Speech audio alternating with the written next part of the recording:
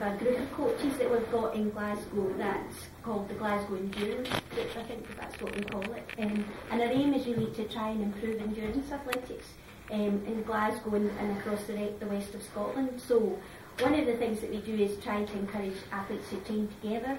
We might ask you about what you think about that at some point. So we run the Glasgow Endurance sessions on a Saturday, and that's really worked out well to try and improve the standard of training. And the other thing we do is try and do some coach education whenever we get the opportunity. So we've been kind of cheeky tonight, and we've taken the opportunity to ask Ian Stewart and John Chaplin along to do this endurance seminar for us. For those of you who don't know, I'll do some introduction, and I'll probably have to refer to my notes because both of the guys here are so distinguished. They've got big long lists of achievements, and I need to refer to my notes just to remember them all. And also, I'm not really from their era as well, so but after having looked at the books, so Ian Stewart is one of Scotland's, well, the best probably athlete that we've had, having won a Commonwealth gold, world cross country, European champions, broken Liberty's record 4 times, and also won the European Championships. Have I forgotten anything else? Olympic bronze. Olympic bronze. That was his worst race. That was his worst race of his life. And it's very strange that I should forget that, because my partner was actually, his mum was on the way to hospital just as you were about to run, and his dad wouldn't let her go until the race was over. So there is a family connection here. Of course, I've forgotten that as well. And also broke the British record for 5 times in 10k and 10 miles. He must have had the British record because it's per 45 minutes there. John Chaplin was a sprinter. That's right. Yeah. What was your favourite event? Well, I did poor physical exercise, but I was a quarter mile around 40-49, 10, 200 metres in the early 60s. And then he has been a very distinguished coach at Washington State University, having something like 30 Olympians that have gone through the... There's a few bodies. Yeah. And also he's been the chief faculty coach for the Olympic team in 2000 in Sydney, and also you're still involved in that as well. I'm still the chairman. I run the trials and those kind of things. Okay. And Ian, of course, is head of endurance in UKA Athletics as well. So it's a great opportunity to have a chance to pick these guys' brains. I think what we'll do is we'll do it in the sort of tradition of question time. So if folk have got questions, then we'll put it to the panel. Admittedly, the panel's not as big as we usually have in question time, but I think it might be better in my case. Start, maybe I can slightly what my philosophy is, so they have some idea, and Ian does too. Sure. Mm-hmm. The runners that I had were runners like Henry Rono and Peter Coach and Jerry Lindgren and Career and Samson Gong. These are all the world record holders, Olympic champions, and 2 world record holders in the steeple, 1 Olympic champion. Two guys are in the world record time, and the second fastest time ever in the 5, and the same in the 10. My philosophy was being a sprinter, and I watched in college. I had no intention of being a coach. I got a master's degree in philosophy, but as things happen, I ended up coaching anyway. And what the philosophy we had was quite simple. We trained at 5,000 as a college team and ran 15s down and 10s off of it. And the idea is that it's quality work, not quantity. No one ran during the season more than 40 to 60, and maybe 60 the maximum out of the season. You have 2 thresholds, aerobic and anaerobic threshold. You got to push them both all the time. We only came on the track twice a day. That was a hard day. We had a 7-8 mile run in a canyon like Kenya in the hills of Washington. It drops 2,000 feet in the Snake Canyon back, and I'm interested what they run the last 1.5 miles, 2 miles in. And then they're slightly tired, and then they run.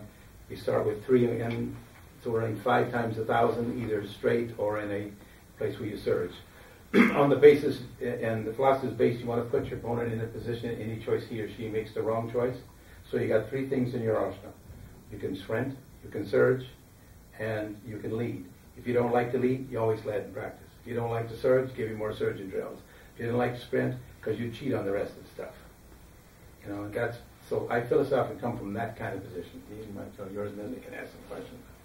Well, I'm fairly old school, and I think it's fairly wide knowledge that we've written the endurance strategy, which is it's an evolving document, and where we are is there's a lot of running and volume, not dissimilar to what John's described, but more of it these days.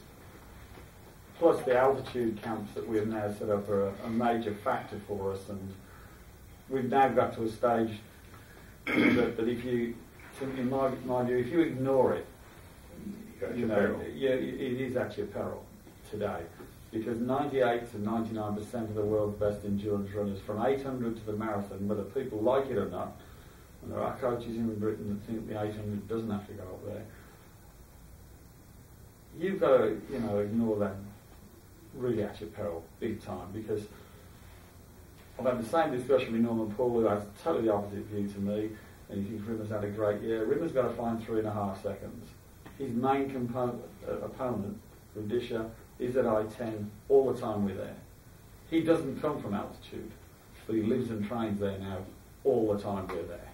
Americans are doing that now too. And, you've got to start looking at that. Our philosophy, my philosophy, is very, very simple on this, and I think most of the British coaches, especially some of the guys probably looking around this room, the age of some of the guys, you've actually forgotten what you know, and you've sort of listened to this less is more. Well, the only time less is more in my philosophy is 10 days out before a major championships when you're backing up. That's the only time I feel like less is more. The rest of the time is what can you do, and how much can you do it at, and what pace you can do this stuff at. And you've got to build up over a period of time. I mean, last year Mo Farah averaged about 130 miles a week. Simple as that. That's just the baseline of what we were doing with Mo and Thompson and the people that were successful in Barcelona. And we've only moved 30 degrees to the right. The oil tanker's got to turn 180 degrees all the way around the other direction. So we've got a huge task on our hands and a long way to go. And we won't crack it in the 2 or 3 years that I've been given to do this. It's going to be 5 or 6 years on, because it's a philosophy that we've got to get all the juniors that you coach. They've got to understand this is what you've got to do to make this level. And the more of those kids we can take up there, we try to get juniors up there just to see Mo, but see all the Kenyan guys running up in I-10. And actually all they're doing is going out running. To start with, they just go out running. They don't do any sessions or whatever. And my other big problem with it is our coaches don't have any patience. It's almost, where do I fit into this picture? It's like, it's all about me. Well, I'm sorry, no, it's not. If you're going to average 18 weeks at about 100 to 120 mile a week, there's a lot of time they're just going to be out there running without your supervision.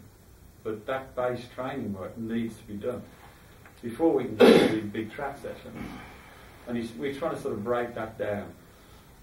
And in the 2 years that I've started on this project, we're getting more and more people turn around. And if you come into the meet tomorrow, take a look at Marion Okoro. She's moved off that stuff she has been doing all her life and came to Kenya before Christmas. And I've been saying to her for 18 months, you've got to stop doing this crap. You've got to stop doing this sprint where you've got to do some running. Because you look like a 400 metre runner, you're spending so much time in the gym. In 5 weeks we took 2.5 kilos off her just by getting her out running. If you see her tomorrow, she actually looks like a runner now. Or like one of our runners should look like. And if you talk to her about it, never wants to go to a sprint camp ever again. Now that remains to be seen how she runs tomorrow and how she races this indoor season. But potentially I think she could easily be our best 800 metre runner. So that's basically where I'm coming from. Okay, so we've got quite a few controversial or interesting topics there: altitude, volume. Yeah, and I agree with him in the sense of out of season, and I do agree you have to do altitude training now. My point was that I tend to think though once you start your competitive season, that and as long as we're not really talking about a different thing. Off season you need more rain, but the point is that once you get into competitive season, and no matter what you're running after you've done your base work, you have two thresholds, and if you're not pushing them, whether it's anaerobic or aerobic, you're in trouble. because you're not going to get any better. You got to be pushing both thresholds whenever you do it all the time. And John's absolutely right, because when the year of Beijing, Mo Farah and Ricky Sims asked me if I'd take a look at his training, and then he was asking me what I would do. And really, I wasn't even thinking of doing this. I mean, Neil's asked me 12 months later if I'd take this endurance project on. And I said, show me what you've done. And to John's point, what he'd actually done, he was doing a lot of running, he was doing a lot of volume. So if you've got a page, he was running 100 mile a week plus down here. But if you saw the track sessions you were doing, they were volume too, and that just replicated that. And that don't help. And that doesn't help. And he just couldn't run fast. And I argued with him. I said to him, I'll tell you what, I said, I'll come to St Mary's and I'll give you a real dead simple, what I'd call a bread and butter session. He said, what is it? I said, I want you to run 6 times 800 metres with a 3-minute recovery and average 2 minutes. Then him and Ricky Sims just laughed. I said, okay. I said, I hear what you're saying, but I'm coming. I said, but I'm just telling you now, I'll be averaging the recoveries as well as I'll be averaging the runs. That's right. You will get 3 minutes. Or 2 minutes 55 seconds is what you're going to get. He couldn't run 2 minutes. You come off the track even broken up, you average about 2:4. Now 40 years ago, I could do that session for the 3rd session of the day in about 1:56. 40 years ago. And I said to him, well, what's wrong with this picture here? You know. Yeah, we do the same thing, and the reason I say thousands is because when you're running, I'm not talking about the half now, I'm talking about 5 to 10. There's a clock at both, in major competitions, there's a clock in each 200 meters. Yeah. You can't break anybody by running try to break them in 400 meters, but you can over 1,000. So when they practice, they would start, maybe, let's say you start the season running 3 minutes for the 1,000 and 3 minutes rest. When you can run and you keep dropping, then it says, and so when they can run 3 minutes at 3 minutes rest, then you drop it so it is, they can run 3 minutes at 2 minutes rest, then you drop it back so they run 250 and you go back to 3 minutes. And you keep bringing it down. And so, and sometimes you run, but the point is you run hard in the morning, 6-7 miles, so that you're slightly tired because that's what the race is like. That's what it's all about. And then you do it that way. Now we would run maybe, by the season, by the end of the year, we could run 2:35 with 2 minutes rest, and we could run 5 of those. But for a surgeon drill, you don't do it that way. You run the first one equal, say like 62, 62, 32, 31.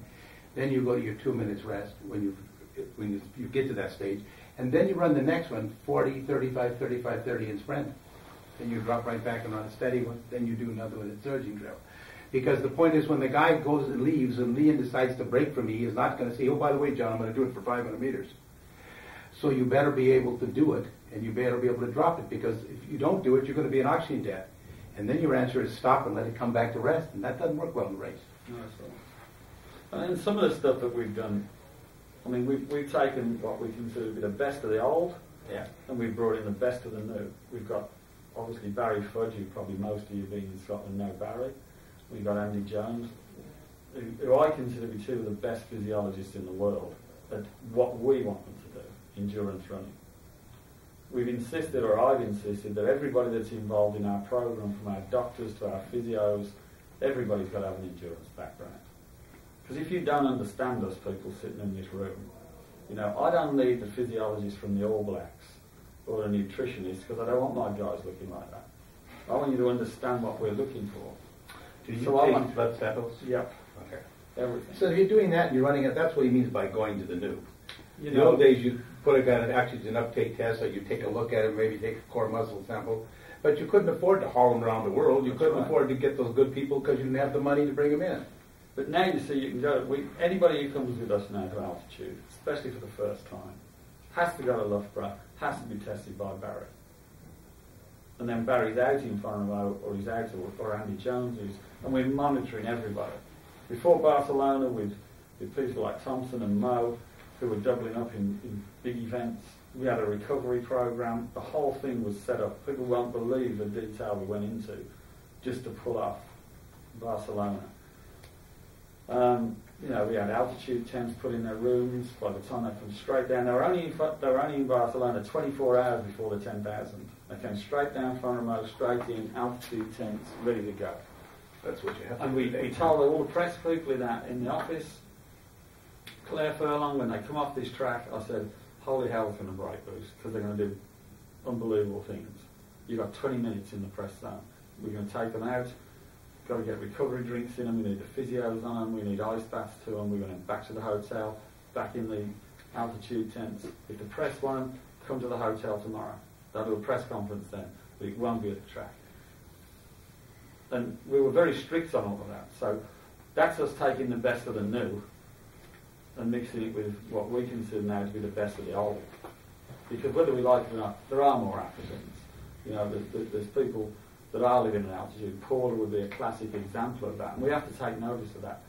And it's not that the Kenyans or the Ethiopians are physiologically any better than us. And in the words of Barry Fudge, which is why I have a lot of respect for Barry, we spent a lot of time in Kenya and Ethiopia, he said, they just work twice as hard and they do it at altitude. If you go and do the same thing, you'll get a similar result. Yeah, because they're born there, so they start with that, and you've got to get yourself to that or you're in trouble, because their body just has more blood vessels, have more oxygen. This is not a federal case here. Yeah, and the other thing that Barry came out with, and for all you guys coaching young kids these days, he was saying that the average Kenyan kid at 17 has probably got 22,000 miles in their legs. Now that's only just like going to school, running, whatever. You see that up at I-10 or you see it in Eldoret, you know, all the time. Our kids no longer walk to school. They get in cars, they're on a computer, they're texting. And they're lazy. Most people in this room probably got up in the school holidays at 9 o'clock and played the football game that was 64-35 and come in at 8 o'clock in the evening. You rushed in at lunchtime, grabbed a sandwich to get back to the game. But they don't do that now. But these kids actually really run to school, run home for lunch, run back to school. They don't even think about it. It's just, they're not bicycling, they're not taking mother in the car, they're not eating an ice cream, they're running. And when they get to high school, the kids that go, they have to pay. And one of the things, so they take advantage of it. And one of the things you've got to do, I think, with our young kids, my brother coaches young kids at Birchville now, and we've looked at it over the last 12 months, and I've said to him, you stop pussyfooting around with these 12, 13, 14-year-old kids. You've got to get them out running every damn day, because you're playing catch-up, because, trust me, they're not doing anything else. The school system's down the tubes. They're eating crap. They text and sit around. They've got no social skills whatsoever, because they can't actually talk to them. All the kids they text you on a computer, but they actually can't front up to you and talk to you. And we've got to get these kids motivated and say, hey, great, come on, you've got to get out running every day. They'll do what you tell them. And we've got to stop messing about with them. And that's going to be a big push for us, I think, on endurance. Because basically you talk to someone like Mick Woods. Now Mick's been hailed as a great guy, or he's been persecuted because he's whatever. But he's actually got the right idea. And he's done a great job at Aldershot. Now, he's going to have some wastage and failures that don't make it. Just like they do in Kenya. Or Lydia did. Or Lydia did, or every great distance running coach. Not everybody has become a great distance runner. My coach, he coached about 10 people. Half of them were very good runners, the other half just fell by the wayside. And we've got to expect, we're going to have what you'd have to call expendable losses in this program. But we're going to have to get on top of this situation and make these kids far more active. We don't like We've got 18-year-old and 17-year-old kids go to Loughborough, St Mary's, Birmingham University, the universities up here. They come to you. I'm a distance runner. Well, okay, right, you're 18 and a distance runner. They run 20 mile a week. My 89-year-old mother could run 20 miles a week. It's a joke. And I'll tell you, my mum was there when Bannister ran the first sub-4 minute mile. She's got 6 kids, 3 of us made the Olympic team. And she's a funny old lady, sharp as a whip. She lives 800 metres from Alexander Stadium. Massive birch road over here. She's down there 2 or 3 times a week on club nights.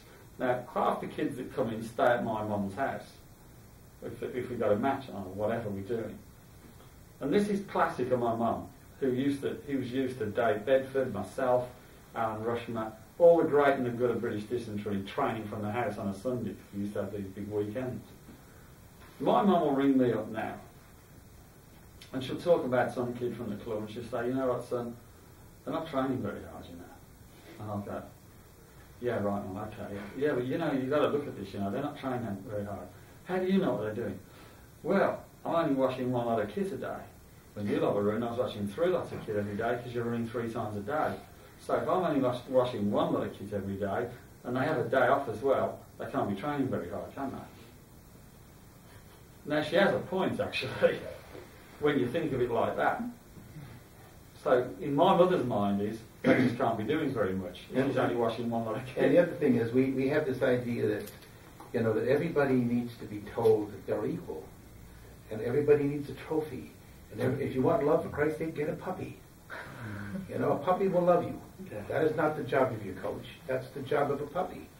And your wife may not love you, your friends may not love you, but the damn puppy will, if that's what you want. But the kids today think, you know, that everybody has to get equal time and everybody has to equal love. It doesn't work that way. The world is not equal. It's not fair.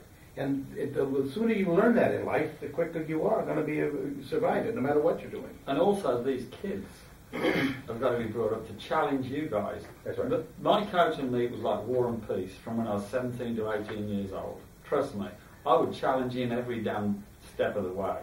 In 68, I was third in the Olympic trials. I was 18 years old at 5K, and I broke the world junior record. I was so pissed off because I didn't go inside 13:40. I ran 13:41. Gordon Pirrie picked me up off the track telling me how great it was. I didn't even know who the hell he was. I just said, look, go away, leave me alone. I got back in the dressing rooms and he told me who he was, and I sat down and spoke to him for 3 hours. I got on the train back from White City with my coach back to Birmingham. It nearly came to blows. And I said to him, we're just not doing enough running. This is killing me. Hope to God they don't put me to Mexico because I'll never get through the rounds. I'm in bits running 5K here. He's thinking, what the hell is this idiot on about? He's just broken the world junior record. And I'm saying to him, Jeff, we either change this training or I will change my coach. And we argued for 2 weeks, and it was like War and Peace. And I revamped the whole of the winter training program and just did it on my own. Those kids are going to have to challenge you. And it will make you better coaches too. It's not just, oh, this is how it is and my way and the highway.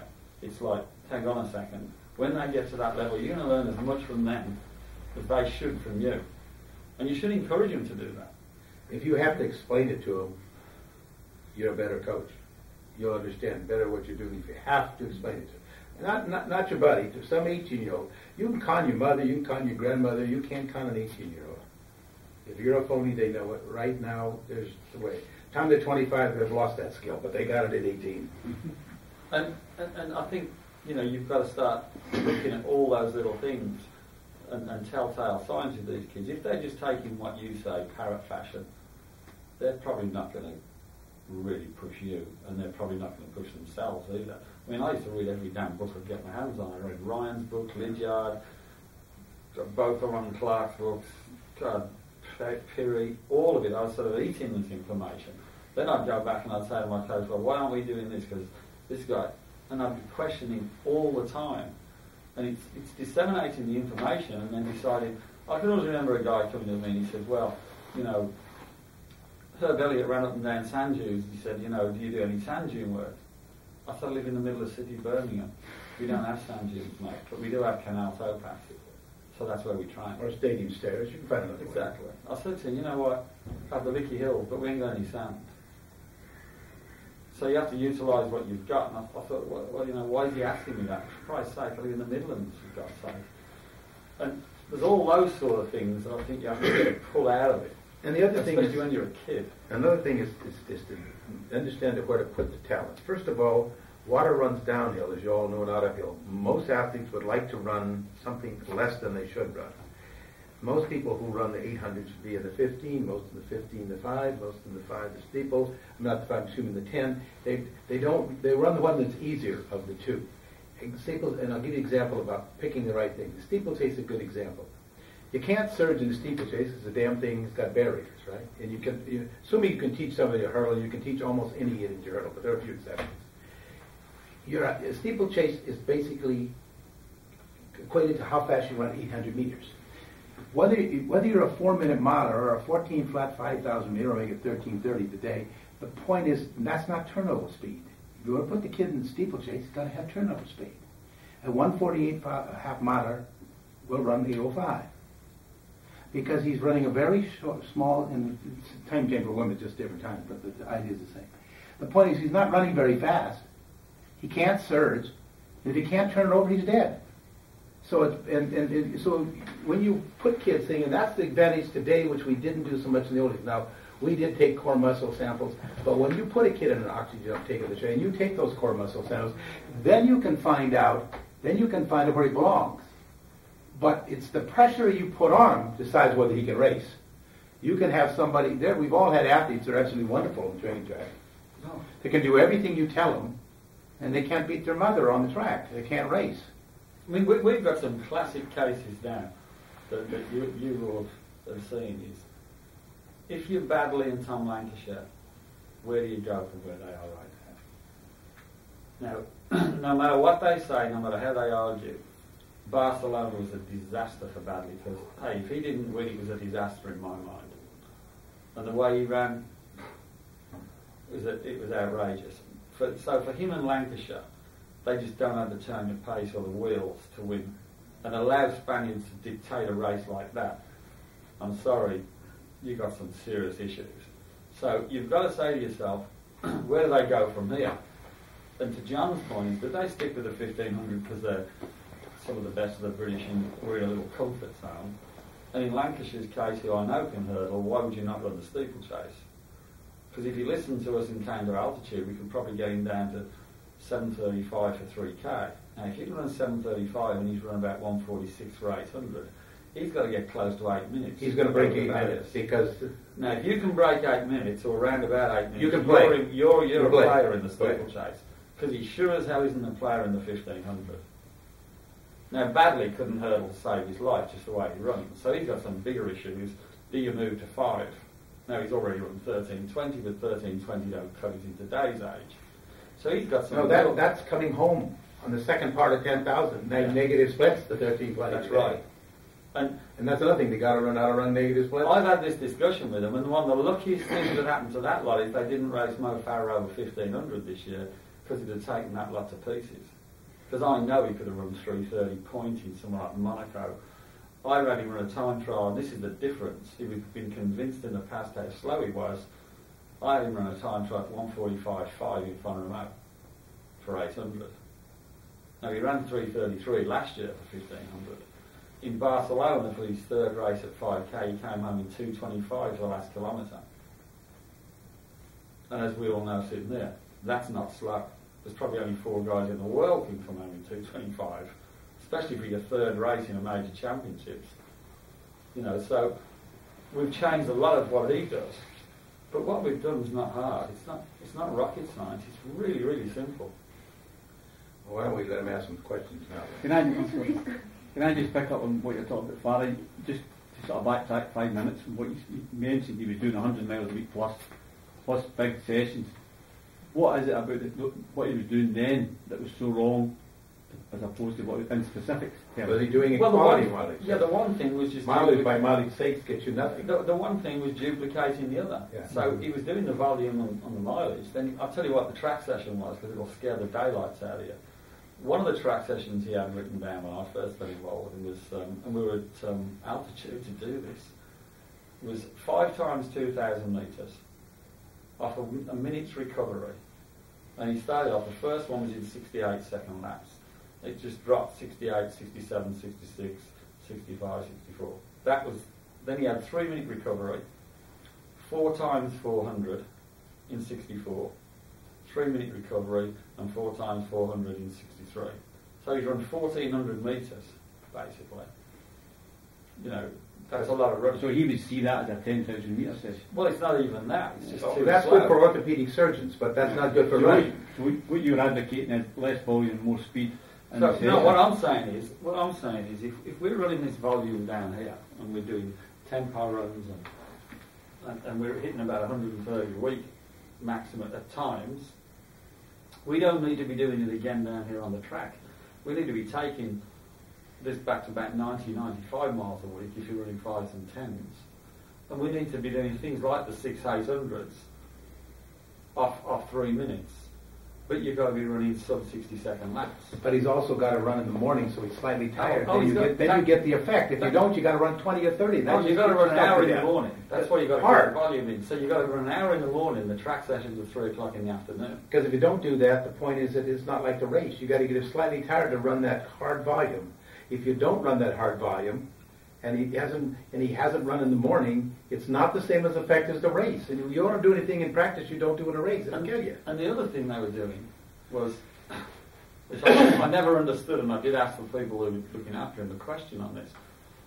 He would come to the track, the whole group that they were looking after would come to the track, and they'd warm up, and they wouldn't know what the session was until they finished the warm-up. And I just said, well, I just don't get it, because how many people in you have been runners? I mean, I should think there's quite a few of you that have been ex-runners, whatever. Mm-hmm.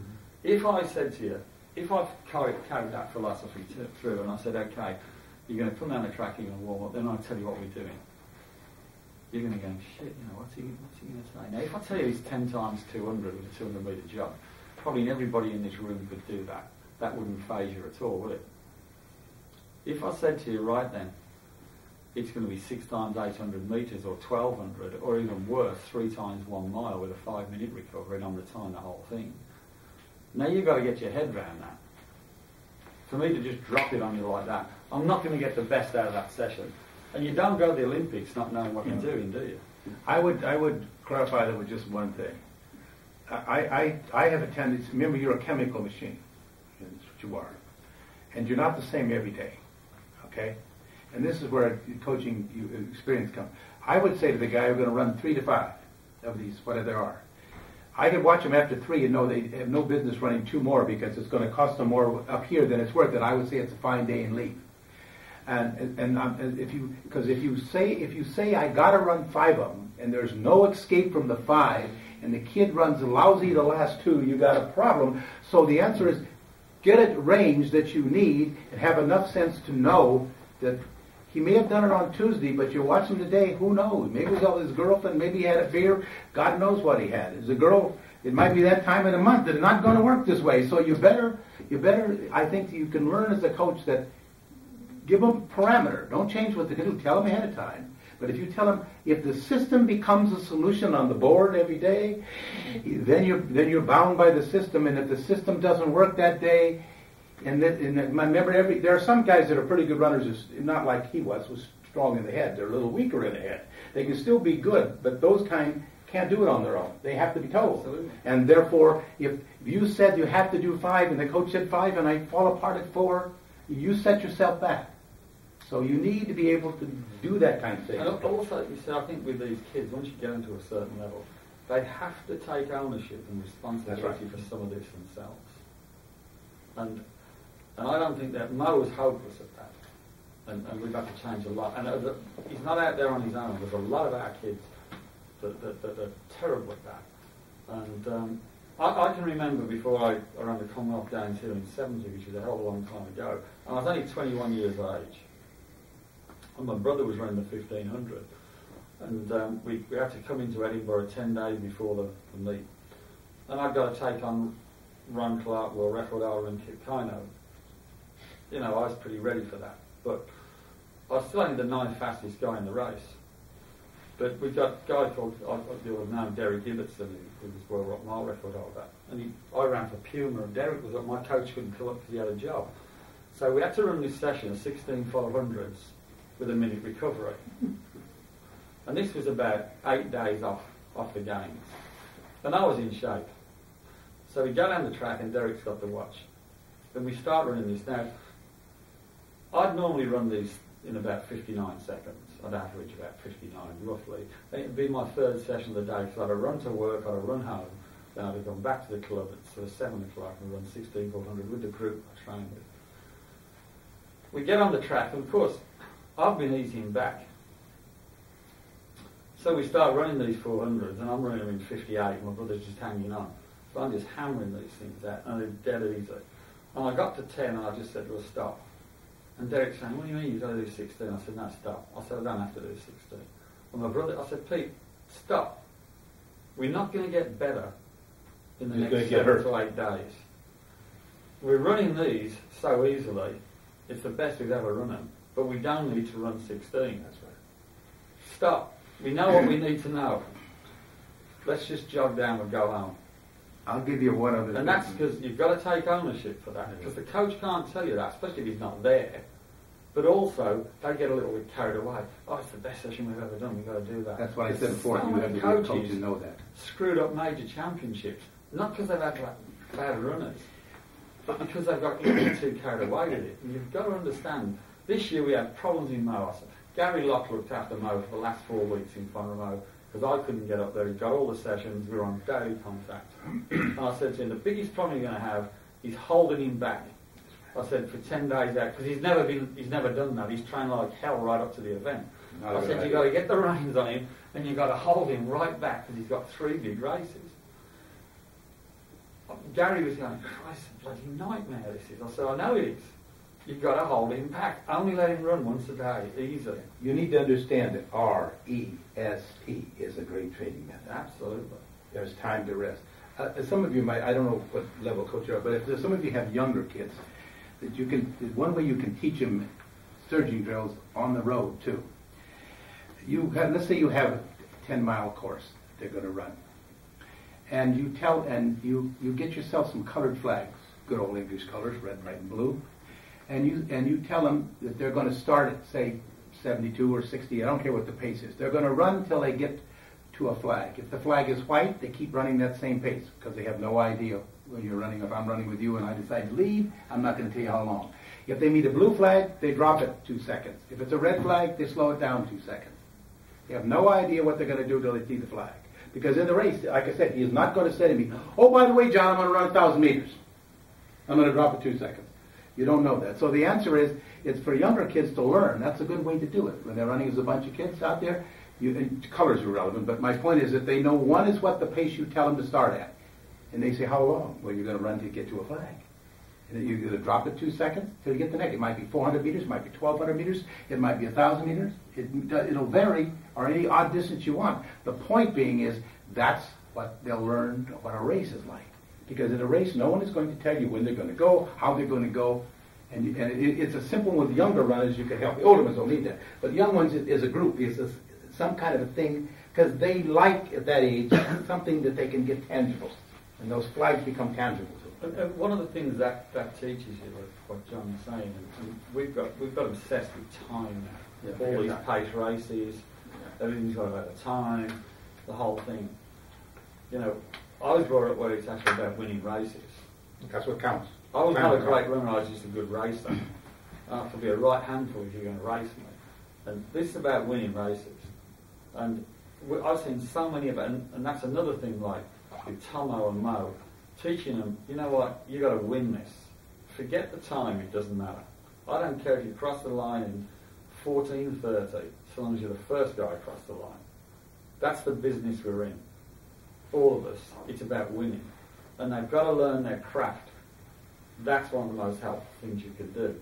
And if you look at the big Grand Prix now, we're more and more taking pacemakers out, I'm trying to. Or we'll put one in just to get it moving to sort of 800 and that's it, we take them out. Because, you know, some of our runners, you look at them, I'll tell you now, Lisa Zabriskie hasn't got a clue. If George doesn't tell that girl what to do, it's almost like George running in her body. He's got plan A, plan B, and if plan C comes up, she's screwed. Barcelona showed you that. She can't think on her feet at all, Lisa, because George has drilled into her that he's so much better at it than her. I mean, we've argued like hell till dawn, George and I said, George, just don't tell her anything, get on with it. Mo Farah before Barcelona, they're all going, what are you telling him? I said, I'll tell you what I told him. Nothing. He's down the warm-up area. He said, all right, boss. I said, careful of any nasty surprises. He went, got it. That was it. Well, all coaches have a fetish. My one is lane 1. I don't want to see your dead ass in lane 1 unless you're 50 meters in the front. That's sure as hell way. The lane 1.5 to 2 is a nice place to be. Your ass doesn't end up on the ground. You know, these guys, and it's more with women than men. I mean, we used to have a girl in the United States called Sarah Schwab. Remember her? Yeah. And when they rang the bell in the last lap, like Pavlov's dog, she bolted for the line for the pole. And That's right. And I must have disqualified as a referee 3 or 4 times. She took down the field a half a dozen more. That's right. The point is, you watch women; they'll all run in lane 1. There's 35 of them in a race, and they're all still in lane 1. And they all want to be there. And Get out of there! It's not the shortest distance; it's a disaster. I'm not sure that's entirely true. Well, men do it too, but oh, not to the same degree. No, trust me. Can we get another question from the floor? Sure, any question you like. Come on, guys, you got to have something. We won't bite. You said that the Americans are starting to look at changing their altitude as well, perhaps going higher, sending some of their athletes. Yeah, we've had for years, like the group with Larson and those. They do it in Menman, but now under Salazar and his project, he is going to Kenya, but he has an unlimited amount of money, Nike, okay, and Phil Knight will give Alberto anything he wants. There is no budget. He's more on the same program as we are. That's right. And the United States needs to do more of it, but you have to understand, all our money for all our athletics, there is no government support. It is all private. We have the government. The only thing the government does during the Olympic trials, they put out a coin in and some stuff. That money that's sold to that goes back to the Olympic Committee, which we see very little of, you know. But so all our money in our system, it's the collegiate system. We have a large pyramid. Hundreds and hundreds and hundreds and hundreds of thousands of tracks here around the United States and colleges. And to give you an example, the major conferences, like the men and what you're talking about, Big 10, Pacific 10, these are schools, 8 or 10 schools, they will spend, if they have 10 teams, they will, besides paying for the kids' scholarship, which means they will spend $1 million per team, okay? Now, our federation budget's about $14-15 million, believe it or not, and every one of those conferences spends more money, and they own facilities. Federation owns no facilities. So we have lots of innovation in the United States, and we have a lot of bad people. But the point is, because the pyramid is so big, that it rises to the top. As I was saying earlier, there will be people that I only slightly know, who next year, even though I've been running this thing for 35 years, will make the Olympic team and get a medal, and I have never heard of them to this point. Not in distance races in general, that's for sure. But in the sprints and the hurdles and the jumps, they're there in tons of volume. And to our point, if you look at where we are with endurance now, some of the things that we're trying to do, we brought outside money in to do the altitude camps, and we're trying to get coaches up there. How many coaches in here have been to an altitude centre and know about altitude? Exactly. So what we're trying to do, Barry, we have a good kid. They got to go. We're trying to put a working man's handbook together on altitude, because this should have been done 30 years ago. We've been going since 1967 in odds and sods and bits and pieces. We've got medical care. We're the only outfit in the whole lot of UKA that's got medical backup for non-funded athletes. Because at the end of the day, you guys, we are so special. We're not short on numbers, and we are so different to everybody else. I've got Charles Anconi saying to me, you've set this up now and it's like this private club. I said, yeah, it's called Endurance, and we're all part of it. I'm not intrigued. He says, oh yeah, but the hammer and that lot are special. I said, well, you tell the guy whoever's doing the hammer, he can go and tell him they're special, because I said, it's a circus event as far as I'm concerned. He's a job. He's a job. Get on with it. We draw the line here because I was the head coach, and every event is a point, so I like them all. We've got this to do, and that's what I was employed to do. This, and I'm the meet director, and we control the events, we control the meets, the kind of racing that we actually need. We're never going to get it better than this, as it is right now, for the next 4 or 5 years. This is going to be as good as it gets for British endurance running. We have to take maximum advantage of this, all of us. And we need to get as much outside sourcing, which is why we're saying to AVIVA, come to Farnham, come to Kenya, question here. Go and film it, go and look at it. Here's a question here first, and then we'll over here. Yeah, specifically about Britain and the issue about you were raising there about winning, which I totally agree with. The object is to win. How do you feel about the VMC series in terms of pace? races and that? How does it fit into that sort of idea? I think the BMC have done a great job in what I'd call the dark ages of keeping the whole thing going. In fairness to them, they've done a fantastic job. What I'm trying to persuade them to do, I understand like there's some of the senior runners who are trying to get a time either qualifying at the championships or for the world champs or whatever. That has a place.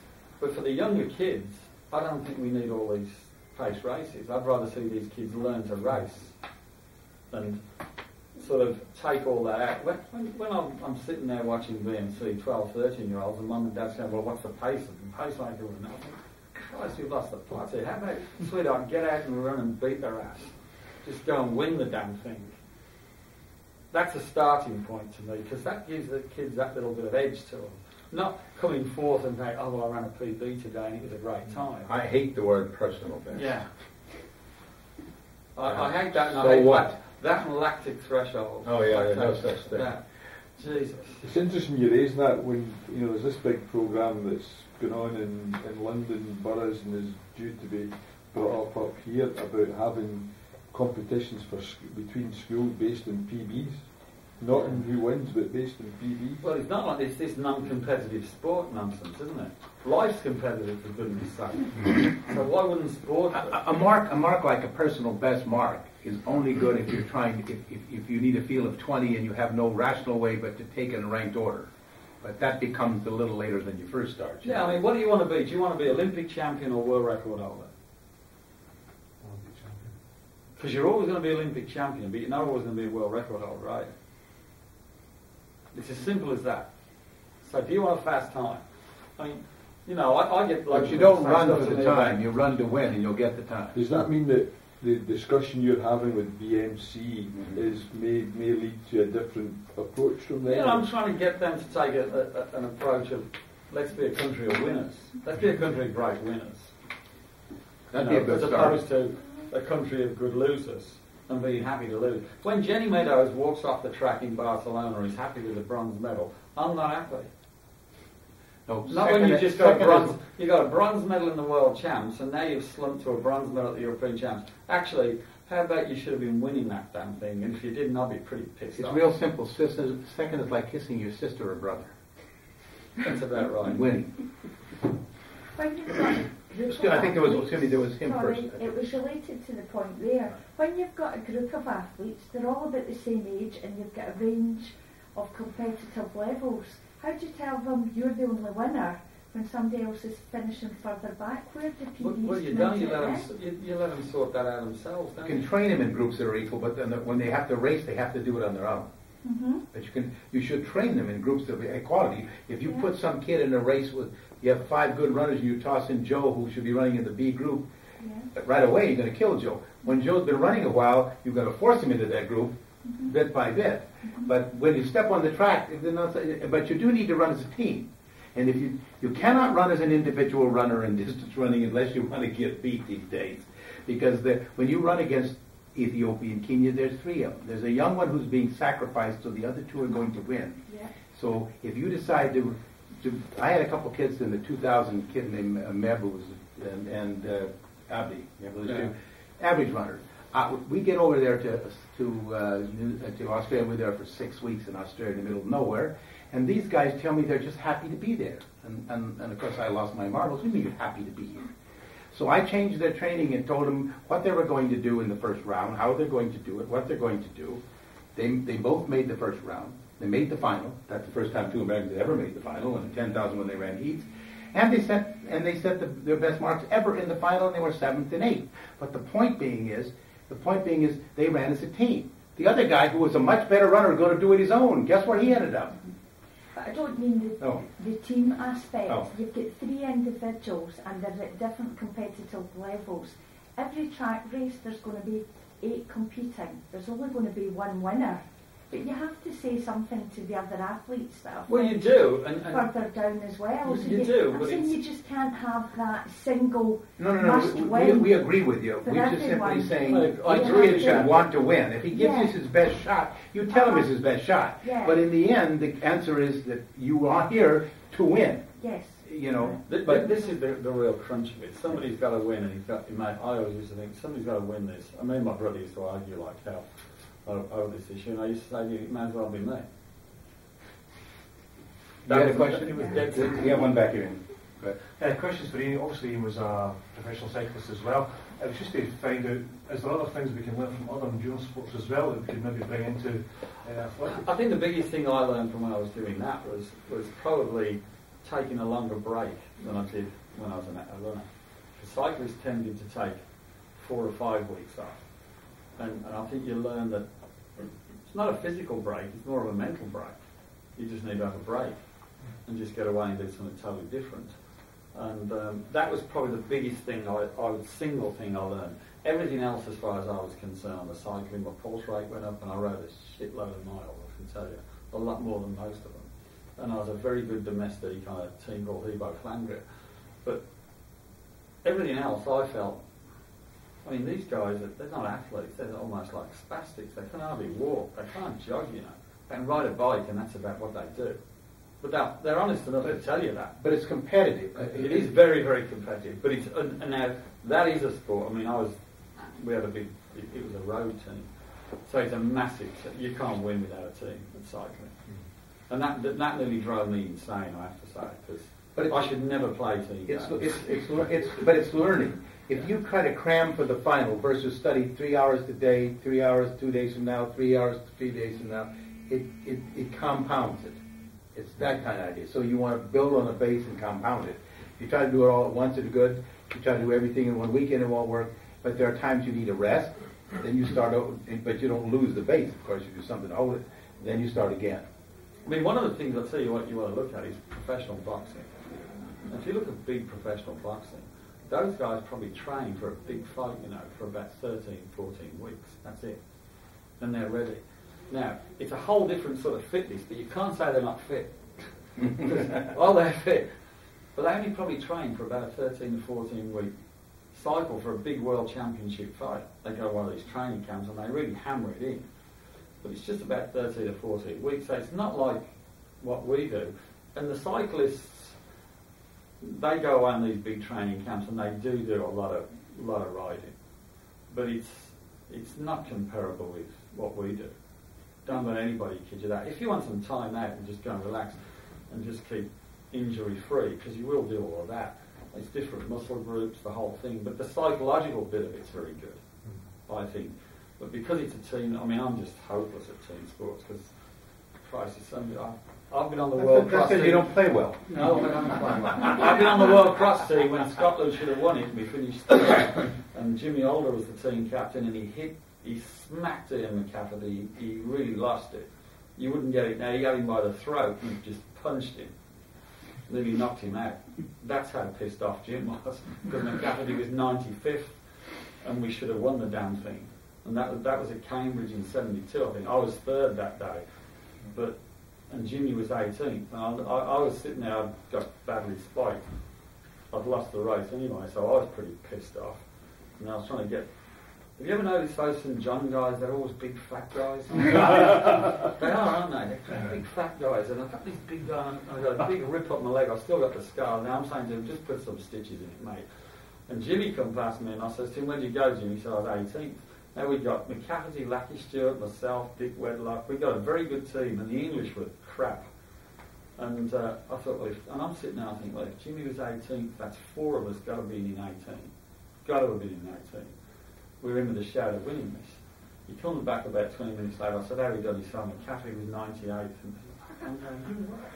And we ended up third, and he got in this. The Scottish management had decided we were going to win it so easily. They got a champagne reception, which of course by the time we got there turned into a wake. So Jimmy being the team captain and Jimmy being Jimmy had a few too many champagnes, and then he said about McCafferty and we ended up with a fight. I was thinking, how bad can this get, But that was how passionate he was about it. I think we've probably got time for a couple more questions and then the guys have got to get to technical meetings, so 2 more. You've upset a few people. I've ruffled a few feathers, Ian. I think that's fair to say since you took the job. if there's one thing you would like to get across to endurance athletes, one thing you could, if you could change something tomorrow that everybody had to do. It's just the work ethic. You know, it's having a big work ethic. It's not this less is more philosophy. You know, whatever way round you do it, and I'm not saying, I don't know it all. I don't have all the answers. We have a great team of people now. Whatever happened in Barcelona, trust me, was not down to me. That was down to the whole UKA setup, from Barry Fudge to Andy Jones to Gary Locke to Mark Rowlands to Spencer Barden. They did a huge amount of work on it. You know, to George, to John Nuttall. All these people played a significant role in what happened in Barcelona. So it's not down to Ian Stewart, and it's not about me either. It's about British endurance distance running. And the big thing is to have a massive work ethic, and we've just got to step up and do, you know, ramp up the workload. Look at Mick Woods, he's a shining example. Those girls are an 80, 90 mile a week. They're not messing about. I mean, I'll tell you now, if you look at people like little Charlie Perdue, she's half the size she was this time last year. She's as fit as hell. Emma Pallant, Christ, I wouldn't want to race Emma Pallant, she'd probably punch you. She's a really, really tough kid, Emma Pallant, and a hell of a talent. But you've got kids like that. We've all got... I sat somewhere and said, oh, well, I was in Belfast, this guy says to me, we don't have those sort of tough kids. And I'm saying, you're in Belfast, you don't have tough kids. I'm sorry, I don't believe it, because you're not looking in the right places. I don't believe that in Scotland we haven't got tough kids. It's just instilling in them, this is what we've got to do, and how badly do you want it? And that's basically what it is. We do have an issue that running's getting more and more of a middle class sport. Well, if you're asking me if I'll take a poor kid over a middle class kid, you bet your life I will every day. Because I got a hook on the kid to keep teaching to start with. It's interesting. He can afford to go and have a Coca-Cola and go home and talk to his mother and cry. He's probably not going to do any good. And the American philosophy is very good, actually, because I was sitting at European Indoors in, what was that, 2007 in Birmingham with my then partner and my now wife. And she was sitting there, and John knows her very well. I'm not responsible. I told you that. He actually introduced me to her. I'm not responsible. And but Steph was sitting there next to me, and she said, and she's president and chair of USA Track and Field, and she said she was looking at our lot, and basically the sprinters more than anything else. And she said, you know what? She said, you've got a team full of pretty boys, and I've got a team full of scrappers. Give me my scrappers over your pretty boys any day. And I walked away and I thought, you know what? She's bloody right, because they're just too soft. You know, they're getting all this funding, these relay squads and all this crap, and they're all driving these flash cars. How about getting out there and producing goods? And we're not that bad, but we've got to get kids, you know, back to where we should be getting kids. And to your point, if you went to Birchfield, they ain't got middle class kids there. They've got kids out of Handsworth. Handsworth's like Harlem. I mean, I was born, I come from Handsworth. That's right next to Birchfield Harriers. Trust me, they got street kids in that club. Most of them from single parent homes. They have got a lot of tough little kids out there. And there's nothing wrong with that. And that's a way out for a lot of these kids. And it's not to say that the upper class, middle class kids aren't any good. Look at Andy Badley, Christ, the double first at Cambridge. You know, you've got to take the cross section, but we've got to just toughen them up and give them that work philosophy. But with the poor kids, if you can get a hook at them, so you can get them to buy into it, so they can channel that energy in a positive way, they are tough enough. The problem is that 99% of them have no guidance of any kind. The mother's not there.